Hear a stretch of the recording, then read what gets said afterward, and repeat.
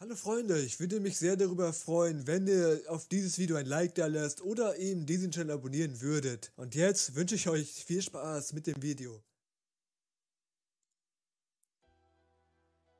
Hallo und herzlich willkommen Leute, hier zu einem neuen Video von mir. Ihr seht es ja schon im Titel, heute geht es darum, dass wir ein bisschen reden über My Hero oder Rumble, was jetzt ungefähr eine Woche raus ist. Eigentlich wollte ich ein Video machen über das Update, was heute rauskam.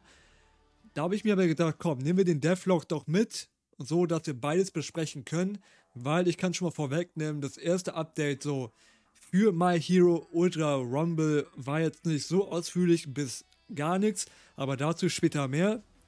Und Leute, ich will das auf jeden Fall jetzt öfter machen, zumindest mal so lange, wie das Game, am Start ist, im Hype ist und es noch gefüttert wird mit Content, will ich immer so Videos machen über Updates, Devlogs, wo wir viele Sachen durchgehen werden und wo ich euch das Ganze auf Deutsch sagen kann, was überhaupt gerade Phase ist bei dem Game und was die Leute oder die Entwickler sich gedacht haben oder gerade denken oder was vorhaben. Ich finde das ganz cool eigentlich, also abonniert gerne den Channel für weitere solche Videos, weil ich ja auch sehr, sehr viel streame das Game aktuell. Weil es gerade mal wieder ein Game ist, was mir sehr, sehr viel Spaß macht. Und deswegen lasst doch gerne mal ein Abo da. Würde mich auf jeden Fall freuen, an der Stelle schon mal gesagt. Und ja, kommen wir zu dem Video. Ich will gar nicht viel drüber rumreden. Kommen wir zu dem eigentlichen Thema. Wir reden ein bisschen darüber, was die Entwickler sich so gedacht haben. Oder ja, was will ich mit euch gemeinsam auf jeden Fall mal angehen. Denn es ist natürlich das Thema, was ich auch schon in den Videos nicht, aber in den Streams gesagt habe, dass das alles ein bisschen, verwirrend ist, kann man sagen, was es mit den Tickets angeht. Und hier wurde das mal ein bisschen aufgeklärt. Deswegen vielleicht ein wichtiges Video für die Leute, die sich denken, hey, wie läuft das jetzt überhaupt alles? Ich verstehe gar nichts mehr. Oder für die, die neu sind, ist das vielleicht ein interessanter Aspekt, den wir jetzt gemeinsam durchgehen können. Also, wir haben hier auf jeden Fall, sehen wir schon mal die wunderschöne Grafik, Speziallizenz, Roll und Charakterticket. Also 3 Optionen, wie ihr Charaktere freischalten könnt. Also ihr könnt jetzt nicht mit dem Charakterticket jeden Charakter freischalten, das seht ihr ja schon, mehr oder weniger. Und hier haben wir mit Roll auch nicht. Also es ist sehr kompliziert gelöst, kann man sagen, finde ich. Man hätte es viel besser lösen können. Zeigt auch einfach, dass sie es nochmal erklären wollen im Devlog. Ne? Also das spricht ja auch dafür, dass sie selber sich ein bisschen da entwickelt haben. Ihr wisst, was ich meine. Dass sich da ein bisschen falsch orientiert haben. Vielleicht kann man das in späteren Updates ein bisschen eingänglicher machen, so dass auch alle checken, was geht. Denn es gibt noch ein weiteres Ticket, aber dazu später mehr. Kommen wir zu den Speziallizenzen. Das habt ihr wahrscheinlich gefragt. Okay, was ist eine Speziallizenz? Das sehen wir hier wunderbar auf dem Bild. Das ist beim Game auch ziemlich versteckt. Ziemlich versteckt, irgendwie, was auch mega dumm ist eigentlich. Ist bei den Season Pass, da steckt ihr auf Spezial, da habt ihr dann auch einen Pass, den ihr leveln könnt oder mit den Juwelen hier oben, wie ihr seht, pushen könnt. Das würde ich auch empfehlen, wenn ihr alle Charaktere haben wollt, denn da könnt ihr auf jeden Fall die ganzen coolen Charaktere freischalten, wie aktuell Meta-Charakter, Bakoko, Shoto zum Beispiel, Floppy, Mr. Compress, All Might und natürlich Toga könnt ihr da auf jeden Fall freischalten, was ziemlich cool ist. Weil ihr könnt sie einfach, ihr müsst kein Geld ausgeben, wisst ihr, ich meine, das sage ich mir cool. Klar, ein bisschen mega viel grinden, also man muss richtig hart reingrinden. Das ist schon richtig harter Grind, also das werdet ihr auch sehen, wenn ihr neu seid, wenn ihr das, oder wenn ihr schon dabei seid, werdet ihr es merken. Ich bin gerade bei Floppy angekommen, also Level 7 oder so, Level 8 und ich habe ungefähr jetzt schon 40 Stunden gespielt, ne. Plus Juwelen reingepumpt, also, ne, die ich hatte, die ich freigespielt habe. Also ich habe jetzt kein Echtgeld verwendet, nicht, dass ihr das denkt.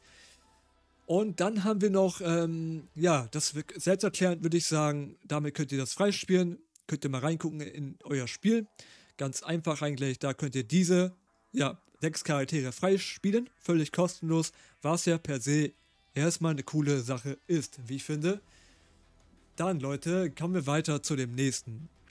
Dann haben wir natürlich die Rolls. Das sind halt Sachen, das sind halt immer neue Charaktere. Sehen wir als Season 1 neue Charaktere. Also die neuen Charaktere müsst ihr immer mit Glück ziehen. Also ihr bekommt Ticket, ihr kennt das ja, diese roten Tickets bekommt ihr.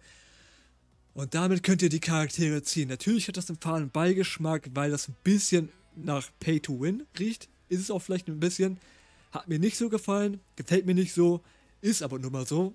Aber da könnt ihr sie bekommen, ziemlich selbsterklärend. Ich glaube, alle neuen Charaktere zu jeder Season müsst ihr halt mit diesen roten Tickets, ja, ziehen. Ganz einfache Geschichte eigentlich. Hier haben wir Momo zum Beispiel, Aichiro und Ibara, die ihr dann Upgrade ziehen könnt. Ich habe noch keinen gezogen, also ich habe auch schon viel gezogen, also die sind nicht ganz einfach zu bekommen, das kann man jetzt schon mal sagen. Also da muss man auf jeden Fall Glück haben, aber mehr brauche ich gar nicht dazu zu sagen, weil das selbsterklärend, denke ich mal. Und dann kommen wir zu diesen goldenen Tickets. Die bekommt ihr alle for free am Anfang, die bekommt ihr for free und ihr könnt sie euch kaufen, glaube ich, mit irgendwie goldenen Tickets, glaube ich. Mit roten oder mit Juwelen könnt ihr euch die kaufen oder mit diesen goldenen, mit dieser goldenen Währung hier, die ihr seht.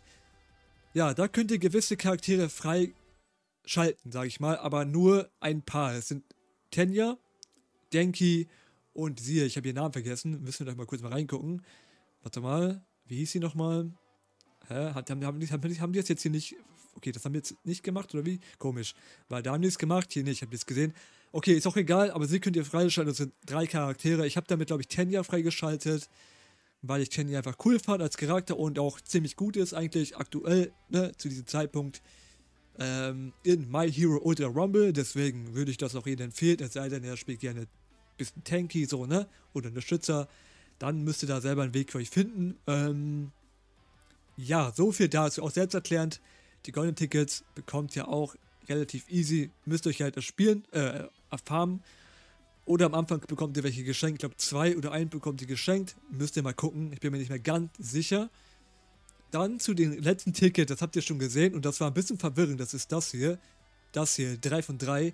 Damit könnt ihr immer pro Tag, glaube ich, 3 Charaktere testen. Das heißt, wenn ihr jetzt einen Charakter testet, sagen wir Toga, habt ihr nicht, dann ist 1 weg. Also habt ihr 3 von 2. Dann spielt ihr mal Bakuko, dann habt ihr noch 3 von 1. Und so weiter und so fort. Dann ist 0 irgendwann. Und dann müsst ihr wieder warten, bis sich das auffüllt. Hier wird es, glaube ich, geschrieben. Ich habe das so rausgelesen, dass das jetzt am Anfang nur so ist. Später nicht mehr. Bin mir aber nicht sicher. Leute, korrigiert mich da gerne in den Kommentarbereich, wenn ihr das besser wisst. Ich habe das jetzt so rausgelesen, dass man das aktuell nur so macht, dass die Leute auch ein bisschen mal testen können, was hier überhaupt abgeht mit den Charakteren. Wem will ich freischalten, wen nicht.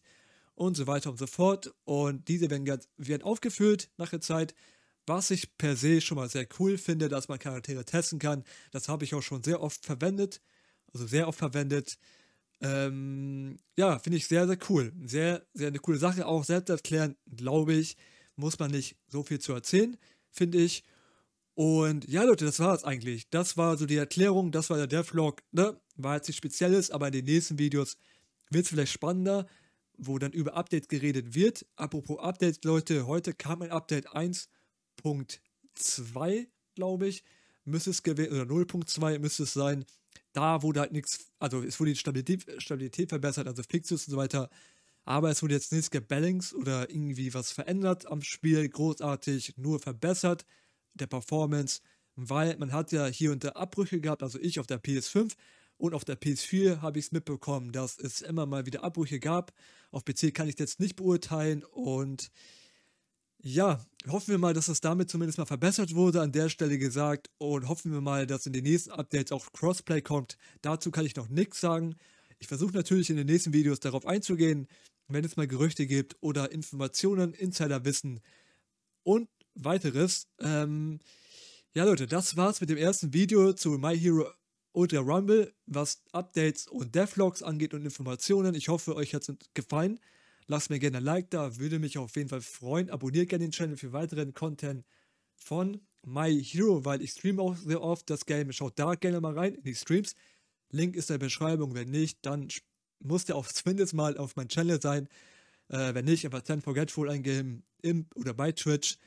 Und Leute, ich wünsche euch einen schönen Tag. Danke für alles, Leute. Macht's gut. Noch viel Spaß in My Hero. Aktuell macht es sehr viel Spaß. Hoffen wir mal, dass das Game lange überlebt. Wir viel Spaß damit haben. Und ja, Leute, macht's gut. Bis zum nächsten Mal. Haut rein. Und ciao, Leute.